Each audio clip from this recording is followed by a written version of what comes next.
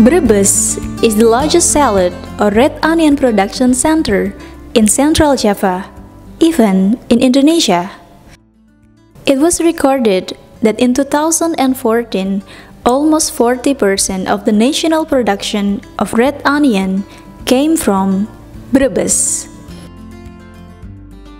In these areas, there are around hundreds of thousands villagers who depend on the red onion agricultural sector.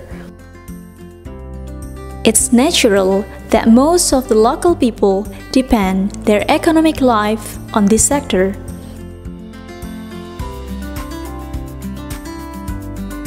There are two major activities in the onion farming: production and post-production, which are mostly played by the owner or skipper and farm laborers.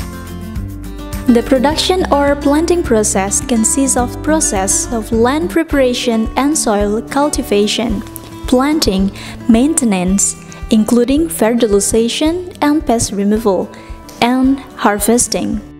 Meanwhile, the post-production process is the process of bringing onions from field to get ready for market. Based on the social structure, on a closer look, the involvement of various parties with the various roles and positions in the sector is very complex. Likewise, the patterns of working relationship that exist within them are between one group and another. The working culture of poor farming workers group had not experienced much fundamental change for traditional or feudal, colonial, and post-independence era. The changes that occurred in the work culture actually revealed the strengthening of family cooperation to overcome the workload that should be borne by the family in order to meet the subsistence needs for clothing, food, and shelter. In this case, they mobilized all potential workers they had in one family. The continuity of this work culture are also due to the fact that the crop husbandry technology and post-harvest processing for onion haven't been accommodated.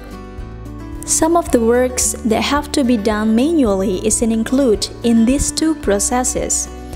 During the planting period, there are types of work: fertilizing, pulling weeds around the crops, looking for pests, watering the crops, and giving pesticide and spraying regularly.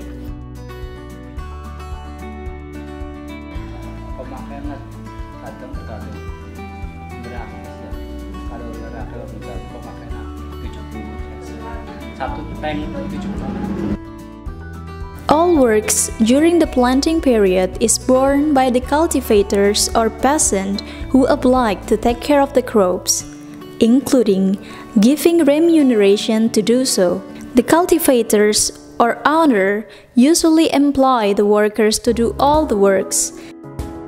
The task division of the farm workers in this stage of work is also different.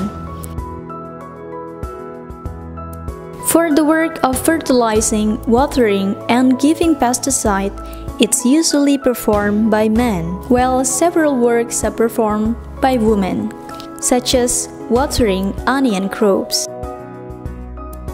The crops husbandry process requires a variety of mandatory equipment, including spraying tanks and pesticide.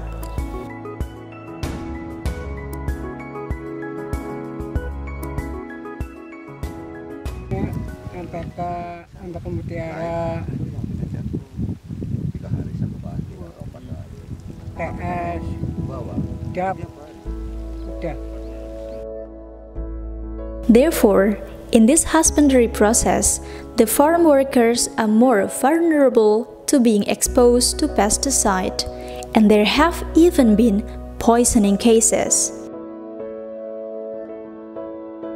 Based on a scientific study, the poisoning incidents could not only occur to the farm workers, but also to their family or wife.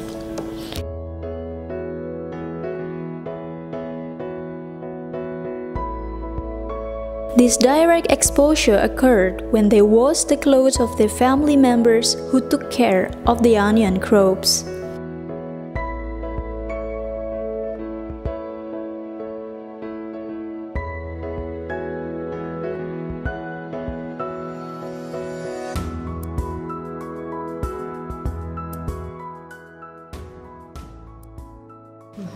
Kadang angkat jam 3 pagi, kadang jam 5 pagi.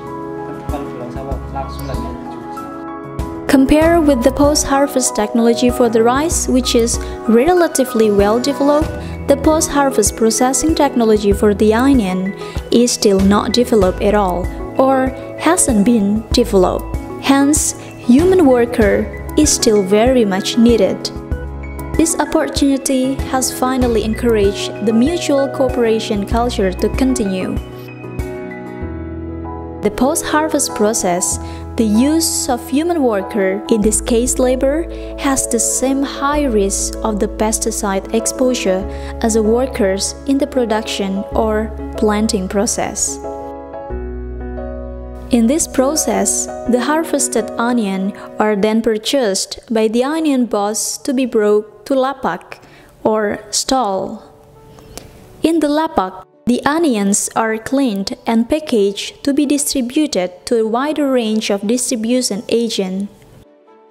Moreover, Brebes become a post-harvest processing center for onion from various regions in Indonesia.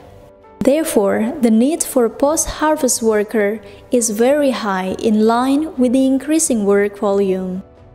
Men, women, elderly, teenagers, adults, and children are also employed to this post-harvest process.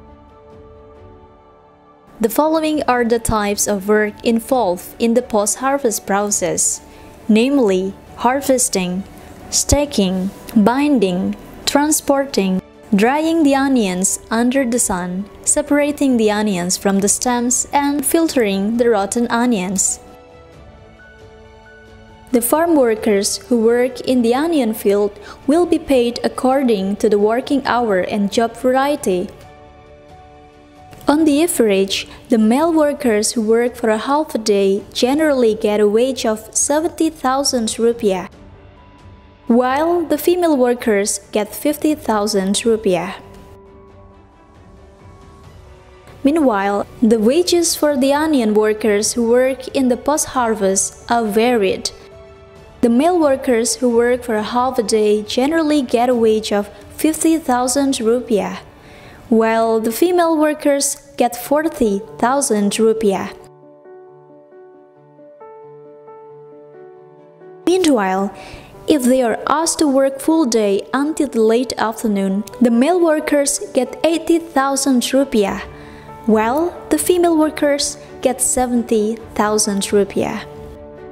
However, it doesn't include for the meal allowance.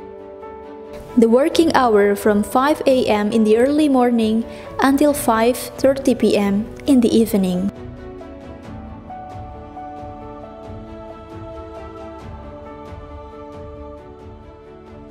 Tiga malam, pulang jam 6 sore. Dari kecil. According to this wage distribution, work in the onion agricultural sector is considered very profitable for workers, the majority of whom are still in the family sphere. Meanwhile, in the production process, planting onion become a strategic way to survive and elevate social status for the local.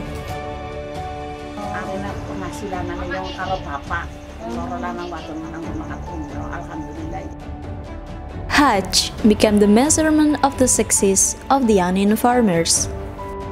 Anak bawang, anak wedhus, anak kacang orang kambing didoli kabeh oli 20 juta. Saya mbok sangone.